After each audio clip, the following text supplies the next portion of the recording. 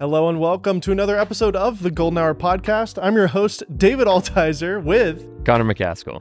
And we are actually in person if you're watching the video, because I am in Connor's apartment, sitting on his couch, in person. Wow. We're shooting on the Lumix cameras. Yay. We have 3 of them. We haven't done this in a while. Well, the Lumix thing we've never done, but just sitting in person, we haven't done that in a while. I think there's something to it. There's something to being physically with each other. Yeah, present. That makes everything more complicated. Oh my gosh, it took so long to set all this stuff up. My living room is a disaster. It's a lot easier to just turn on a camera and go, all right, you live? Yep, send me the link. Cool. Yeah. And then we go.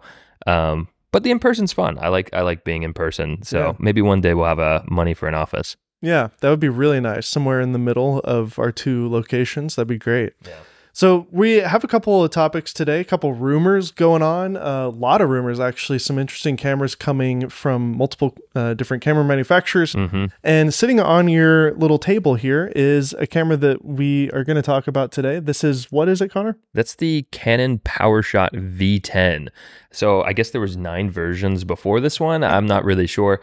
It's actually the first version. Yeah, so Canon, they've had the PowerShot brand for a while, so I think they're just playing off of that to try to make this thing more popular. I think a better name would have been the Pocket Shot. Ooh, I like that. Because I will say that, just a quick little tidbit on it. I put it in my pocket and I've forgotten it's there because it is so small. Wow. Which is great. So Pocket Shot, they could have been creative is what I'm saying. But they weren't. Now hear us out. I know if you know what this camera is, you might be thinking, Dave, Connor, I'm a professional. I don't want this stupid little camera. Right. Well, hear us out. We have some thoughts. Connor has used it and done some reviewing. You will probably be seeing a review soon on his channel, if not already available when this podcast is live. Maybe. Yeah. Yeah, I don't know. But let's begin with some rumors. Yeah. I don't think that's the right sound effect. Let's move on to some camera rumors. That's better. That was a good one.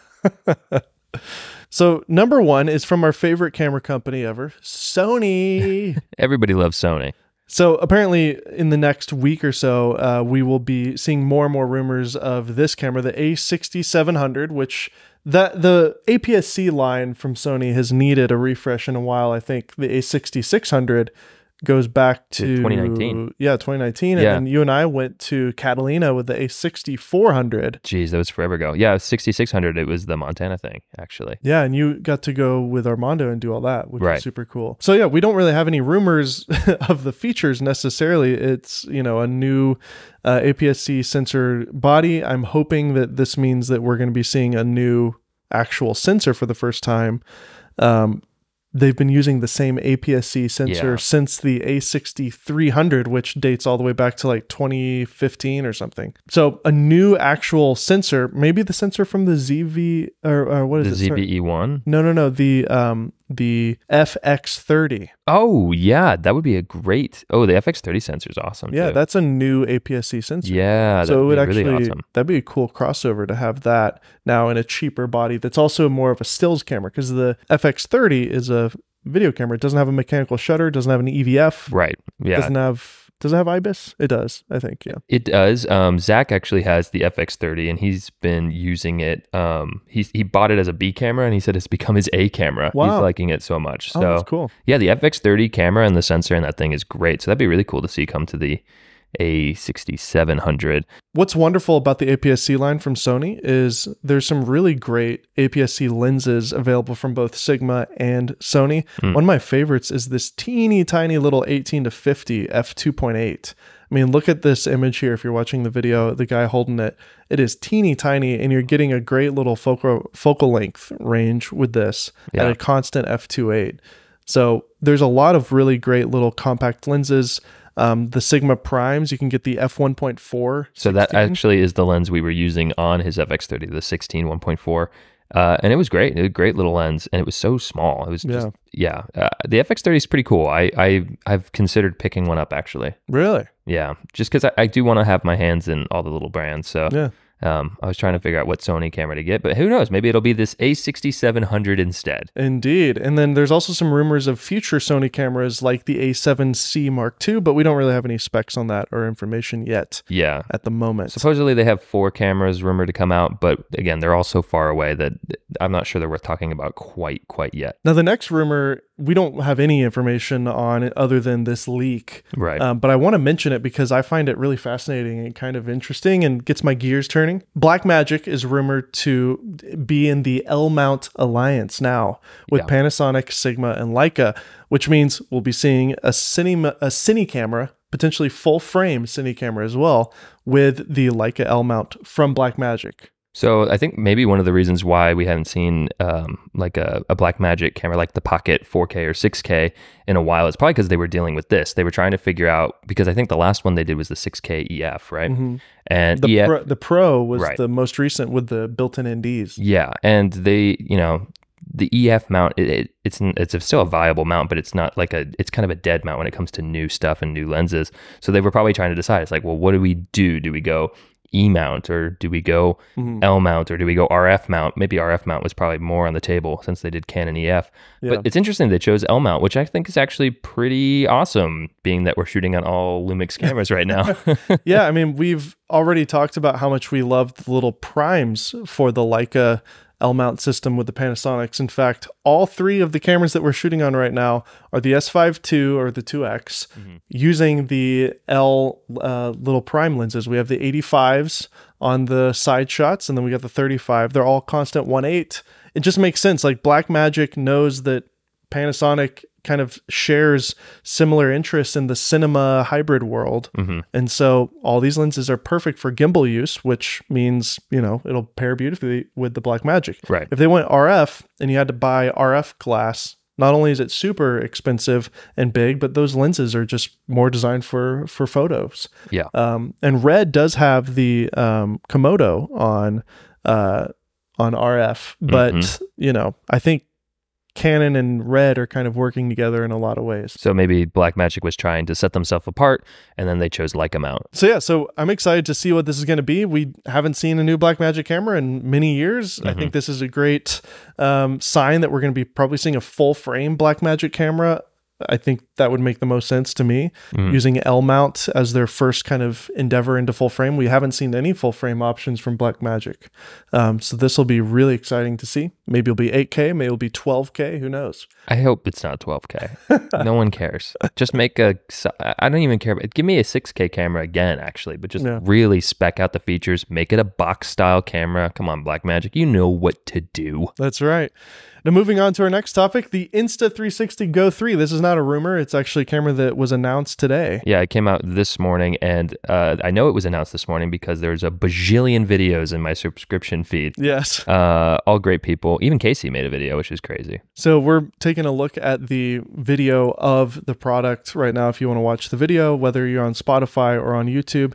And they've done this before. They've done this tiny little kind of pill-shaped GoPro essentially before. The Go 2, I believe. And it kind of lived in like an AirPods case, I believe, to charge it up. Yeah. But now they've designed it in such a way that the magnetic pill sticks into a little box that is not only a battery pack and a charger, but it has a built-in screen that can also flip up and be a selfie screen. So this is really innovative and really interesting and super versatile for what this tool is used for, which is putting it in random spots all the time. Yeah, so basically you get the flexibility of it being so small, and you do get to stick it in a lot of places, but I imagine that it probably doesn't have the best battery life in the world, so being able to put it on the case and still use it almost like a traditional GoPro, you're right, it's very innovative. Innovative. Ooh, thank you. But that's you were saying it in the British way. Innovative, yes. Innovative. Aluminium. Yes, quite. But so obviously, using the tiny little pill shaped, and we're talking about an object that is literally the size of, like, half the size of a credit card in terms of length, and it's teeny Americans tiny. will use anything but the metric system, But isn't that what they say? But the battery pack / screen obviously will give you dramatically more battery life. This camera can now shoot up to 2.7K in 30 frames per second, so it's not doing 4K. Go back just a little bit on that little video we were watching. We're kind of watching this for the first time. Yeah, check it out. So you can use the case as a remote control. Oh my goodness. And you get a live view. So basically what we're looking at right now for our glorious audio listeners, basically there's a little kid who has the pill camera attached to her hat and she's playing in the sand. And it looks like the dad or something is off to the side and he's able to use the case as a preview screen and as a start-stop recorder as well. And probably setting all the settings and all that stuff. So that's pretty amazing. And he's also using the Vision Pro at the same time. Right, the Apple. Filming his daughter in 3D with the Vision Pro headset, holding the Insta360, controlling the camera on his kid's Well, it's not 2024 yet, so we don't have to worry about that. But no, that's actually a great idea. The fact that the pill object syncs to the screen battery pack, which is removable, is quite amazing. And they mentioned here that you get 45 minutes of battery on the pill-shaped object. And then you attach it to the Insta360 Go 3 adapter, which is basically, again, the size of a GoPro with the screen built in. And now that jumps you up to 170 minutes of battery life when it's attached. Okay. Very cool. So a little over 2 hours of battery. That's cool. It looks like it's got the, the flow state stabilization, which looks pretty similar to what we've seen before with GoPro, with Insta360. It's weatherproof. Did it say water resistant for the previous thing? It's got the horizon water resistant, waterproof. So the pill itself is what you would take if you were fully submerged underwater. It looks like if you're just like on a boat or something, you can use the actual case itself. Yeah, so the case with all the extra battery is water resistant, but if you want to go diving, you can dunk it up to 16 feet with the little pill. Yeah. Double the mics. I wonder if the audio is any good. We'll have to report back. I'm sure it's pretty terrible, but they're on that voice isolation and call it a day. But honestly, it's strange to me that GoPro hasn't been innovative like this. Because, the quality's not incredible here, but I feel like the use case of this product, even though it's not giving us, 6K or high res 4.6K or 5K, whatever the GoPros can do now. Yeah. Like, I don't actually need all that resolution for a GoPro, but this is actually a useful tool here. Yeah. And it makes more sense. I think looking at this, like, I haven't been excited about a GoPro since the GoPro Hero 3. It's just been kind of whatever. I guess you could say the 7 was pretty cool because it had that really good stabilization, but it was kind of still whatever. This is actually kind of interesting. I do like this. Now, it is similar in a lot of ways to the previous one, but the case design and how they function together, I'm impressed right now. And I will say the color coming out of this looks really good. I mean, I think we're probably looking at probably a baked-in profile here. It looks very contrasty and saturated, but for what this is, filming shots of your kids or GoPro-like shots, I mean, it's fine. It looks great. Very interesting. Obviously, if you want to watch any reviews of it, I'm sure there's 1,000 videos that you could watch right now. Yeah, probably really great videos. Go watch Jevin's video. Give Jevin some love. Give Jevin Dovey some love.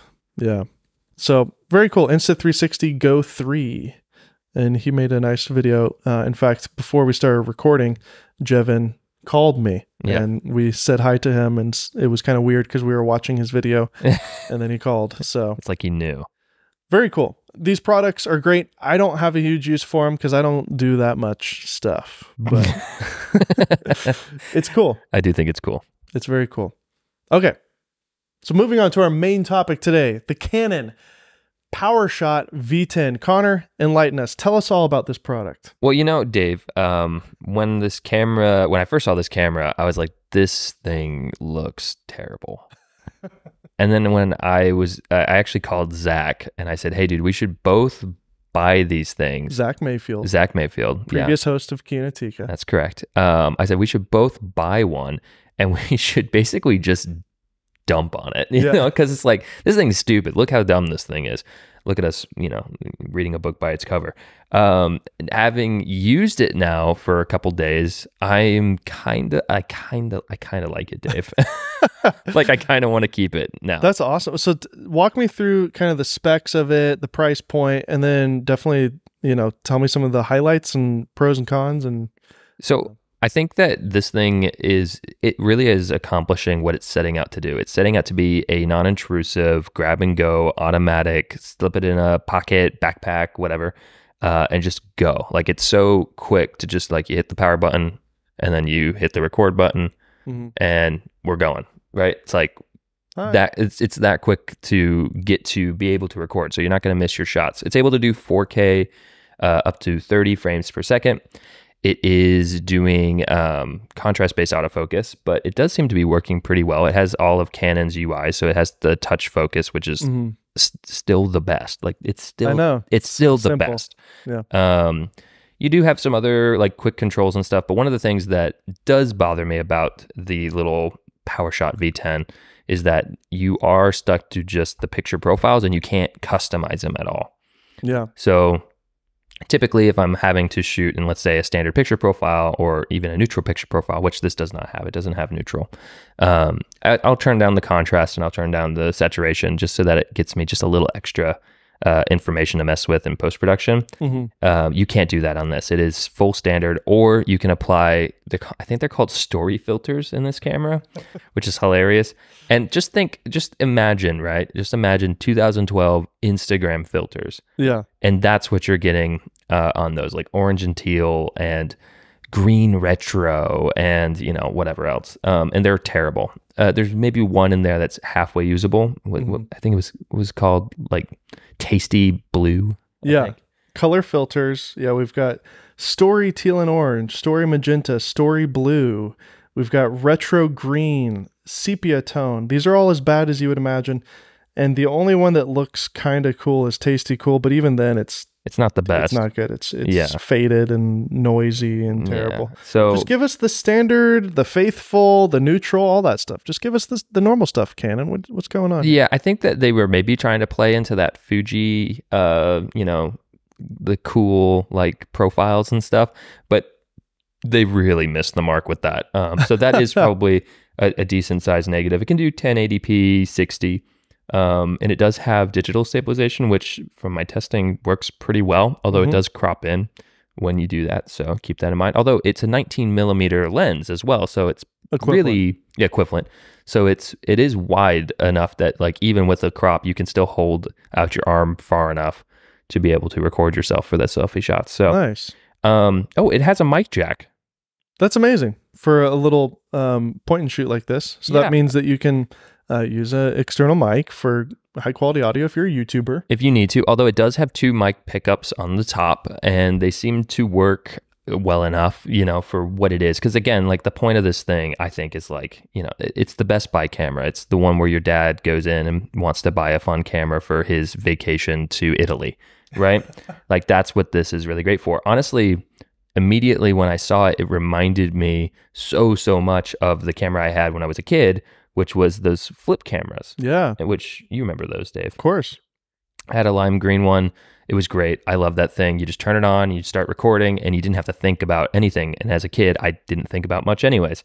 It takes pictures too, which I'm doing right now. It does take pictures. They're JPEG only, so no raw photos. Really? But when you take JPEG photos, I think it's like a 5K sensor as a whole, so you take advantage of that, at least in the larger capture profile. So the things that I've only been able to play with this today when, I came over to Connor's and I saw it and started messing around with it.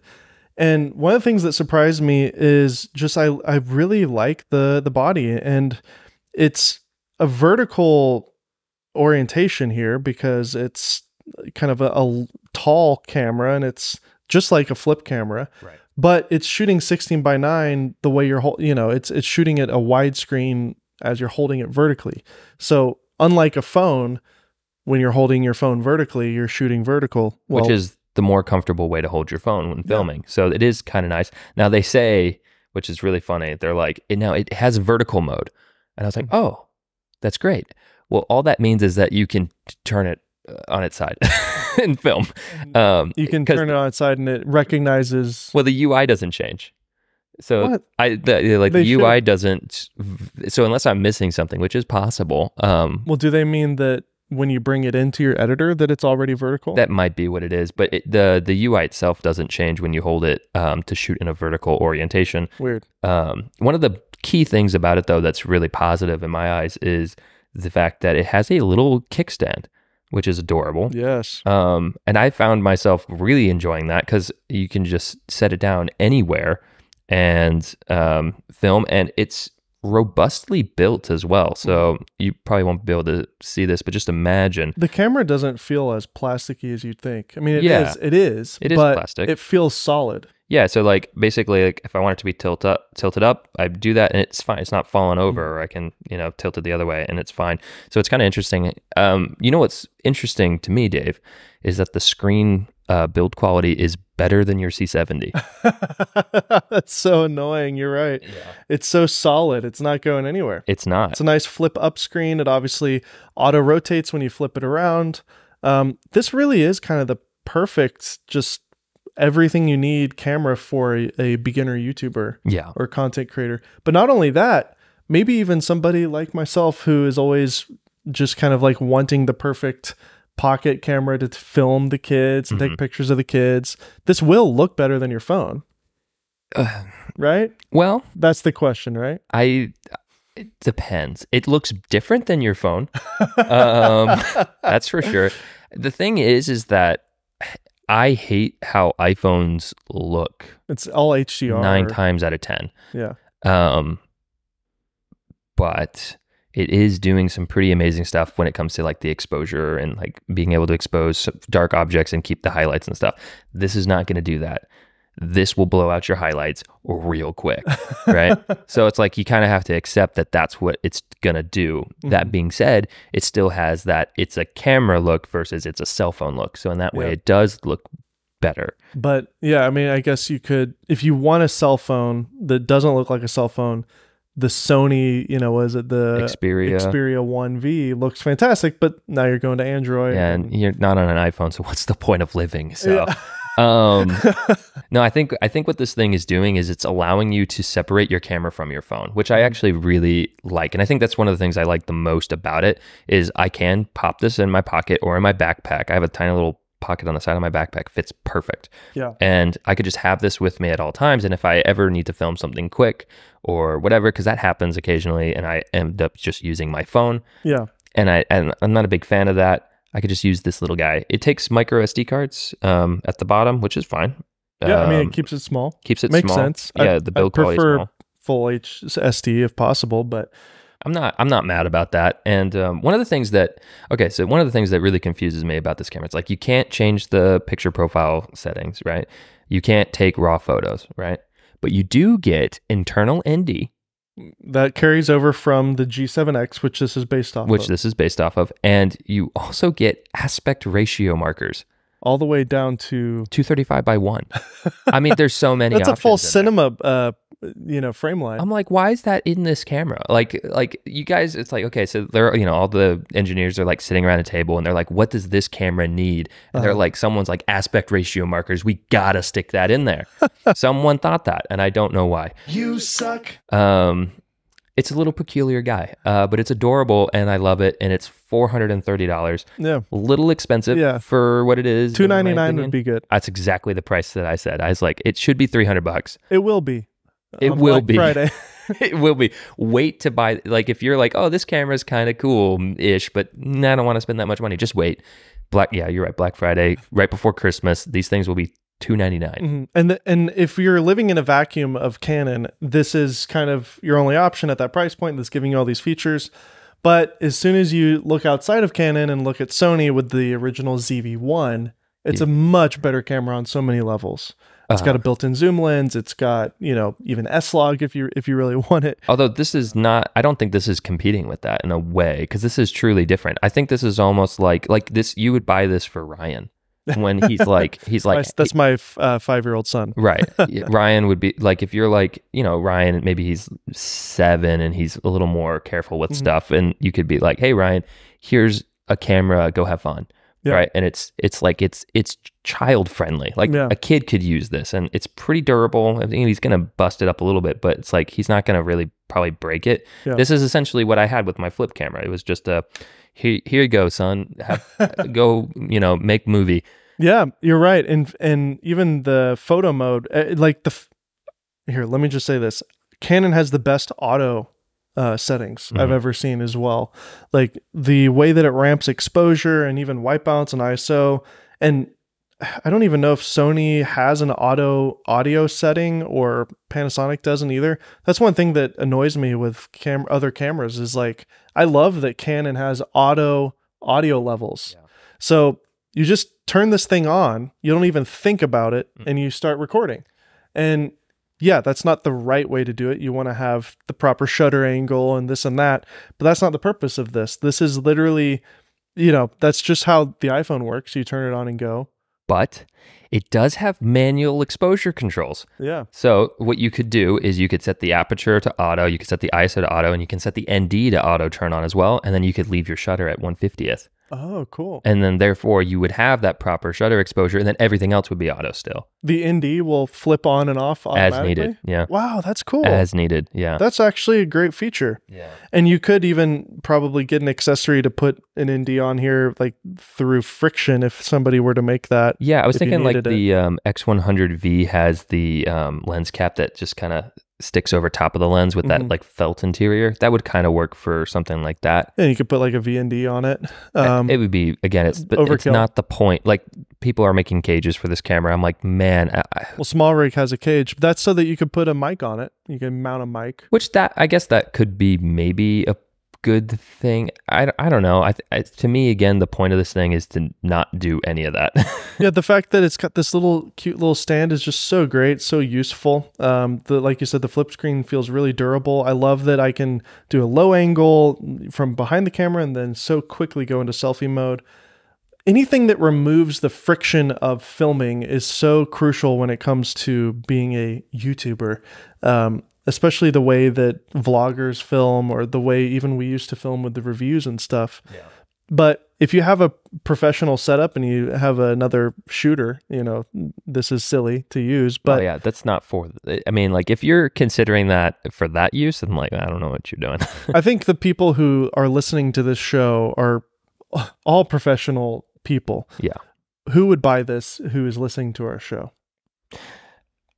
I think if you, again, wait for the Black Friday sale, I'm probably going to return this and wait for that myself, and then I'll buy it myself. I think if you're just looking for that camera that doesn't feel so much like work, and for me, that, whenever I can finally purchase it, that'll probably be the 100V for photography.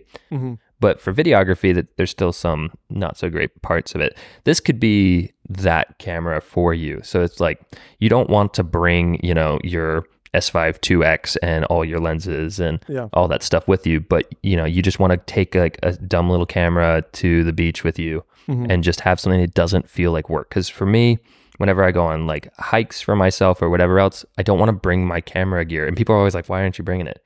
Like that's kind of your point. Like that's the point of bringing you. I'm like, okay, well, the point is just if I bring it, it's work now. And this doesn't have that feeling at all. It feels fun, actually. Yeah. Which is rare, being in this professional. It feels like a fun thing that's not just a toy fully. It is quite close to a toy. It is. But it does have a mic jack. It does have the ability to shoot in manual and have the auto ND features and stuff. I'm curious to see your footage and see what it looks like. From the tests I've seen, it doesn't look super good. It doesn't. Yeah. It doesn't. So that's a little unfortunate.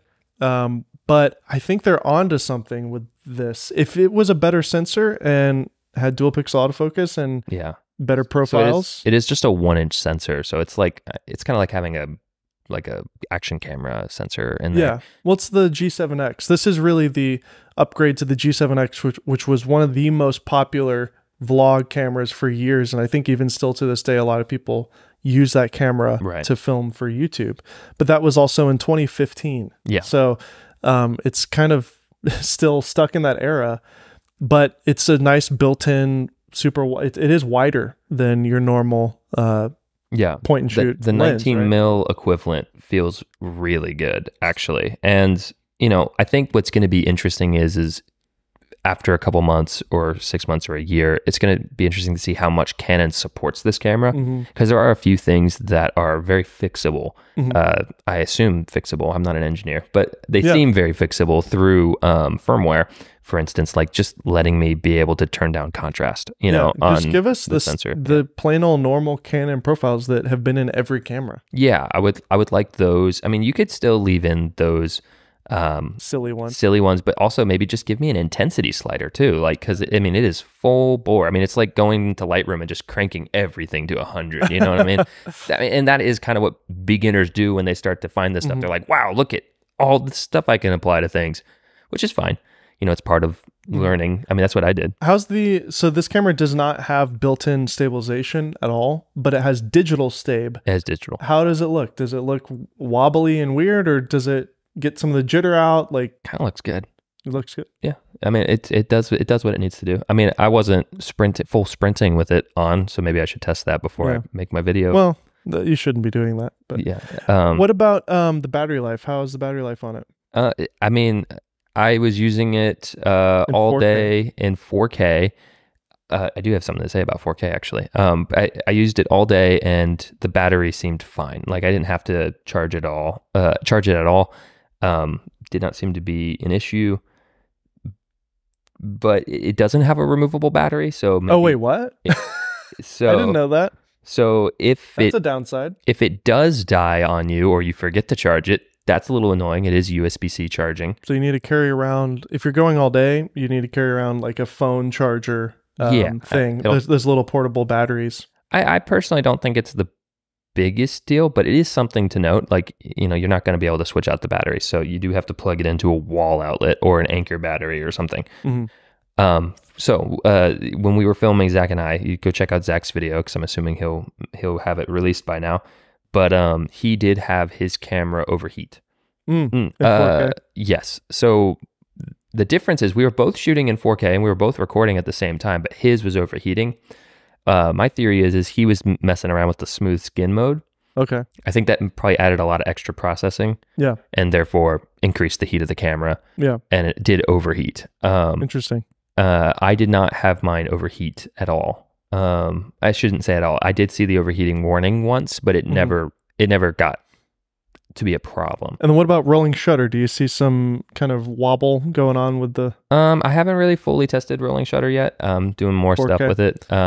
In my test, I will say this, when I'm looking back at the footage so far, it hasn't been like, oh my gosh, you know, I'm not like complaining too much about it, but I haven't like specifically done a rolling shutter test. Well, yeah, I think a lot of people who use this camera, who like the actual kind of normal people, not even anybody who listens to the show, they're going to probably just keep it on whatever settings came out of the box, which I would imagine is 1080. I think it is. It'll not be cropped. It probably will have better rolling shutter performance, and it probably won't overheat. Yeah. So, but when you go into 4K, that's when you have some of those issues. But 1080 is good enough for most people, especially for a camera like this. Yeah, and again, like I when I'm done with my video, I'm gonna kind of start my review from the perspective of like a professional, right? In the sense of like, oh, it doesn't have this and it doesn't have that, and I don't like those things. But then when you really start to just break down what this thing is and who it's for, and you come at it from that perspective, it's great. So let's put a pin on the V10 and say this. I was saving this. Okay. There is a rumor that Canon is doing another PowerShot, the V100, which will be in the next series, which is rumored to have a 24.2 megapixel APS-C sensor. Oh, okay. The Digic X image processor, which is their top-of-the-line flagship processor, which this does have. That's in this one, yeah. That's why the autofocus is so freaking good, even though it's contrast-based. Right. It tracks well. But this one will have dual pixel autofocus. Interesting. With 4K 30 video, 4K 60 with a crop, HDR PQ, just like the R50. This is probably the R50 sensor. Yeah. Honestly. IBIS, enhanced image stabilization, both electronic and stabilized sensor. Okay. And OIS for video, meaning if you have if the lens is stabilized as well. Face priority, auto exposure. Wait, so this is a V100, but it's going to have removable lenses? No, it's a built-in lens. I guess the lens has stabilization. So OIS for video. Okay, interesting. Yeah. So the lens is separately stabilized. The background defocus mode, which they all have now. I love silly. That. Thank you for adding that feature.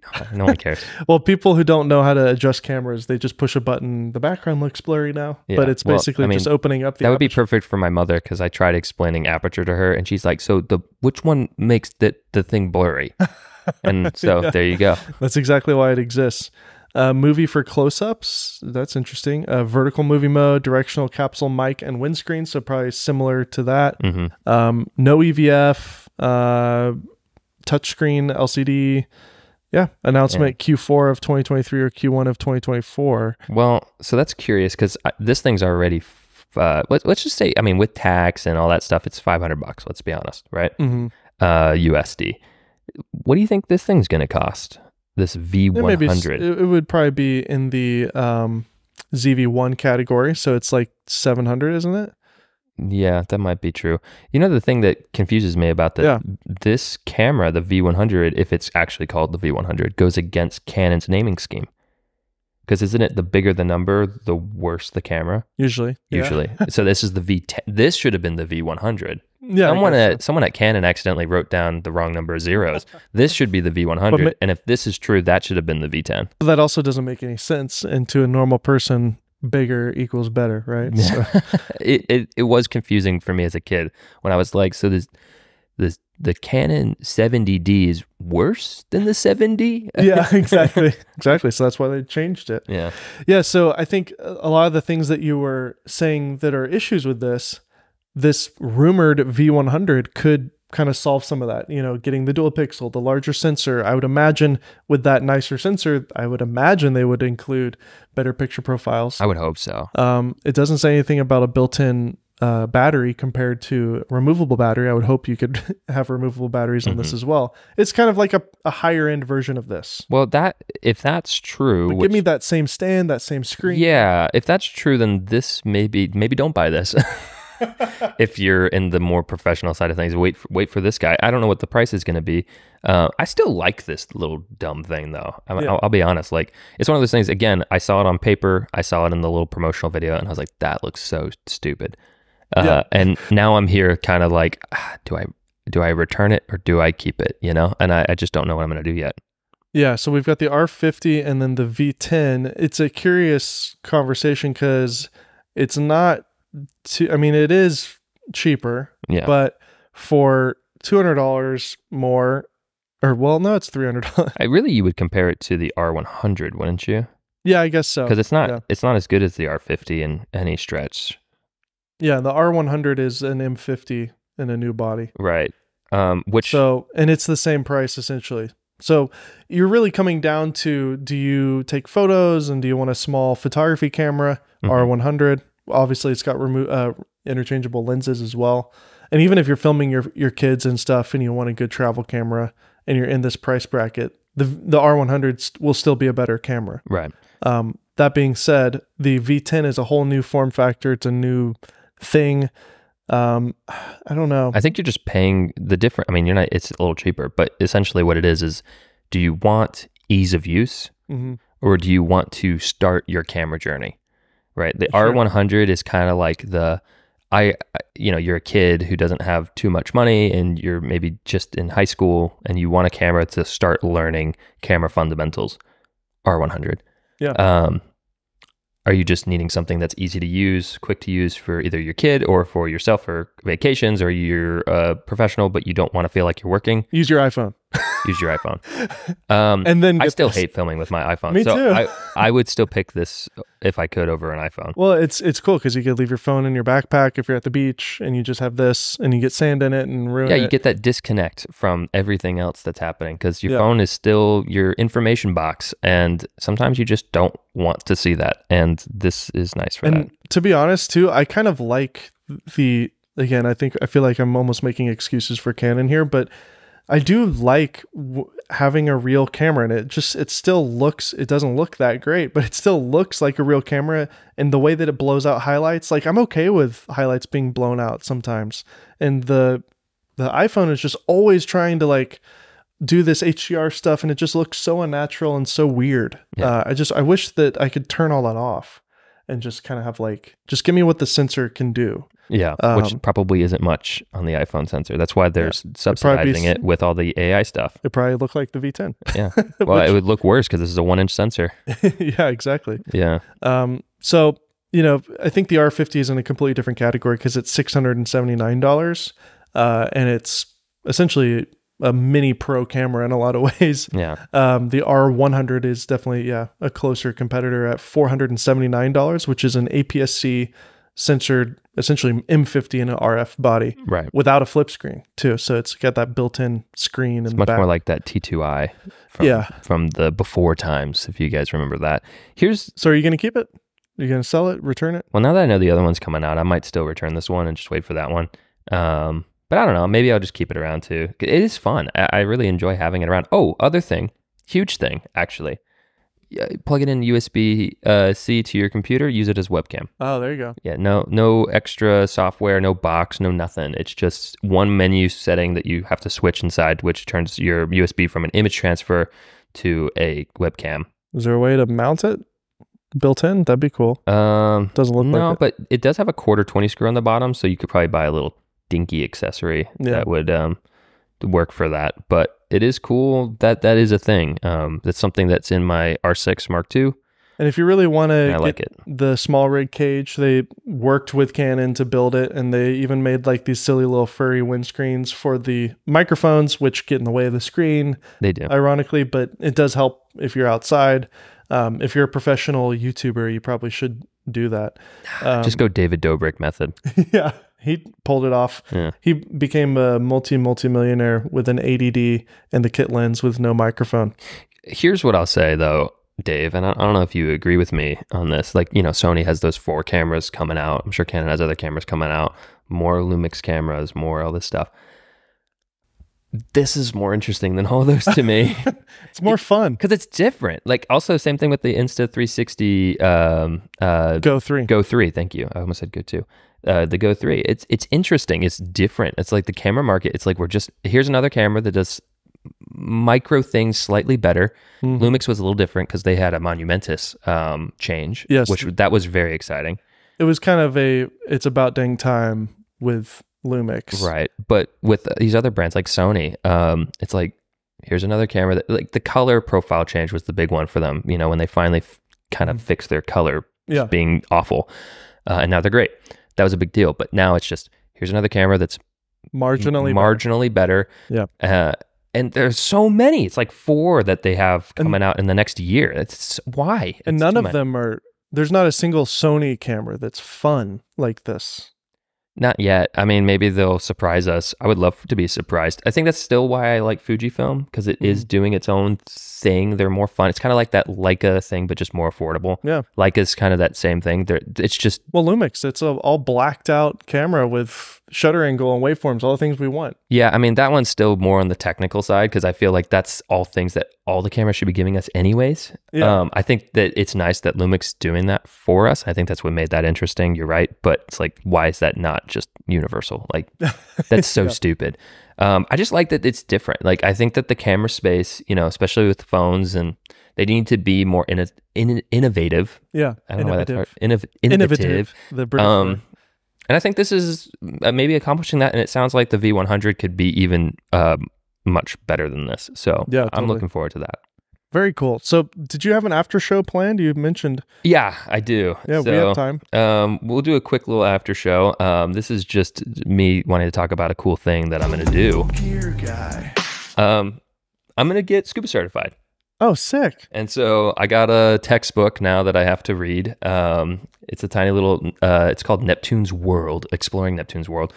And the author of the book was the owner of the scuba shop in downtown Nashville. Which one is him? The gentleman on the right. And yeah, his name is Mr. Dennis, real cool guy. He signed the book. He signed my book, which was hilarious. You know, I was buying all the stuff, signing up for the class and all that stuff. And he was like, well, you want me to sign your book? And I was like, sure, I guess. Why not? So he signed it. Looking forward to diving with you. That's sweet. Yeah, he's just a real nice guy. So cool. I bought a mask and fins, snorkel and some wetsuit boots, because the fins I had got, you need to have the boots in order for them to function properly. Well, there's one interesting thing about this whole conversation. Tennessee, the state we live in, is completely landlocked. It's completely landlocked, which I was kind of concerned. I'm from Florida, and then I also lived in California. And my dad is a certified diver. He, grew up in Florida his whole early years. So it's something that I've wanted to do, and I just haven't done. And I was living in Nashville, and I'm like, I guess this is just something I'm not going to be able to do. And sure enough, there's this little scuba shop in Nashville, and it's awesome. Yeah, so I'm going to be doing that, and hopefully this goes well. And well, what happens through the process of getting certified? Tell me how that works. So it's actually not too bad to get certified. It's a lot of information. I mean, I have to go through the whole book, and I do have to know my stuff. But basically, it's 3 days up front. So the first 3 days it's all day. So the first part of the day is, in class, textbook, learning numbers. You got to learn about like how long you can be underwater at certain depths for, because the different pressures impact the oxygen level. How quickly can you come up? Because you can't just swim straight up, because your lungs are airbags inside your body. So there's a way to do that properly and safely, and all that good stuff. So you do the in-class stuff. And then on the same days, so for those first 3 days, the second part of the day is going to be pool training. So he said he hand built his own pool. So one side of the pool is like all at his house.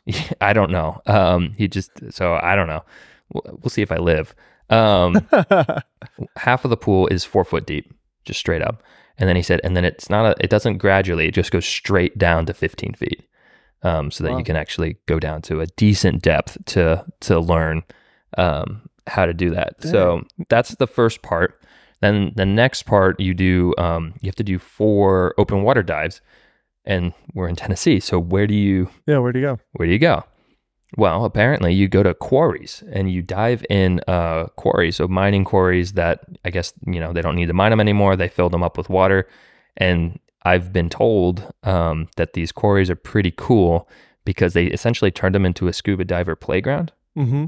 So they sunk boats, and they put fish in there, and they sunk school buses. And he said there's a basketball court underwater, but obviously you can't use a basketball underwater because, fill in the blank, you understand how physics work. So you use bowling balls. That's amazing. So he's like, it's kind of like a playground. So he says the first day, you have to do 4 dives. You do them over 2 days. So it's a dive in the morning and a dive in the afternoon, I guess. He said the first part is kind of just like getting you in the water, kind of, getting used to all that stuff, applying some of your principles. Mm-hmm. And then he said, then the second part is, actually kind of like making sure you know your stuff and putting you through the paces, like making things go wrong on purpose. Oh, wow. To make it kind of like, okay, now what do you do? Because you have to live. And then after all that, you take a test, like a full test. It's kind of like, 70 questions or whatever. Yeah. Pass, fail. Cool. That's amazing. What's the name of the quarry? Do you know? I don't know. Yeah. It's in Kentucky or It's something? somewhere in Kentucky. Yeah. So I'm looking forward to it. So what's the goal? Are you going to maybe like go to Florida or Cancun or Bahamas or something? I can. I think for me, the goal was just, I wanted to do something different and new. And again, my dad's a certified diver. I dove with him once. And they make you sit through an entire class for half of the day when you go diving and you're not certified. So it's just something, I don't know. I just wanted to do it, and I will go diving. I'm sure I'll go to Florida probably to start, just because that's, an easy place to start. But what if you get an Insta 360 Go 3 and so when I was watching that video, I was thinking, I was like, shoot, that would be a great little camera actually to have on this little scuba journey. So totally. Hopefully I pass. Hopefully everything goes okay. I've spent a lot of money already because I didn't want to just buy cheap equipment, because all this stuff will last, decades if you take care of it. So I was like, well, I might as well buy good stuff. Cool. You gonna film the journey, you think? Tell a story? I may. It kind of depends. I would have to get an underwater camera, so to be able to document it properly. But also, I don't know if they want me filming their course or not, because they'd be disruptive or whatever. So just use the Canon V10. Probably work underwater. Yeah, I'll do an underwater test with the V10. that'll be great. You could use it for the vloggy stuff though. It's so unobtrusive. That's true. Yeah. So I could have that, and then I could have the 360 Go 3 underwater. It would be a cool setup actually for something that you don't want to really think about. Yeah. Totally. That. So it's amazing. Yeah. Well, go figure. Everybody comment down below if you're scuba certified and or you just want to give Connor some support. Yeah. That's amazing. I'd love to do that as well, maybe. Sounds a little time consuming and expensive, but it sounds like fun. You're certified for life. That's the thing though. So it's like, it's a $500 upfront fee for the course, which is, it's not cheap, but it's not expensive. And then you have to buy certain equipment. They do rent you for free. They provide the tank and the vest and such like that. In the $500 in the course, yeah. Right. So you're still paying for it, but the mask and the fins and all that stuff, it's not really that expensive if you don't want it to be. Again, I just went ahead and spent a little more. Yeah, you order food and then they deliver it for free. It's great. Yeah, exactly. But you have to pay $20 for the meal. Right. But they bring it for free. Exactly. Yeah. It's a great deal. No, I'm just messing. Dude, that's awesome. I'm really happy for you. I know it's something you've been talking about for a couple of years, so I'm glad you got it. Too bad you didn't have it when we lived in Laguna, which was literally you could just snorkel out there if you really wanted to. Yeah, I could have. I mean, the thing is, there was reef where we were. Yeah, but it's cold.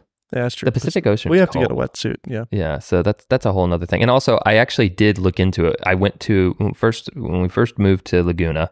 The first thing I did was I went to a dive shop, and I was like, I might want to consider doing this. And they're like, oh, okay, cool. And I was like, what's like a good place to start diving and learning? And they go, oh, Dana Point would be a great spot. I was like, oh, cool. They said the only thing about Dana Point is that you have to great white sharks are in the water, so just be mindful of that. And I was like, oh. Yeah, there's a lot of them out there. Yeah, so it kind of like I don't know. It's so normal. Like we worked with some of the guys at Polar Pro, and they would go surfing, and they were like, "Yeah, there was a bunch of great whites out there today." It's like you're out there surfing with them. Yeah, like I want to scuba, but I don't want to like scuba with just great whites. I would scuba with some sharks, like a lemon shark, sure, or whatever. But I'm not out there trying to go like, "Hey, tiger shark, let's hang out, dude." All right, guys. Well, thanks for joining us again for another episode of the Golden Hour podcast. Leave a comment down below if you're watching the video, and leave a rating and review on iTunes, Spotify. I really appreciate that. And yeah, everybody be on the lookout for the V100 coming Q4 2023 from Canon. Thanks for enlightening us on the V10, Connor. Yeah, you're welcome. We appreciate you guys, and hope you all have a fantastic week, and we'll catch you in the next one. See ya.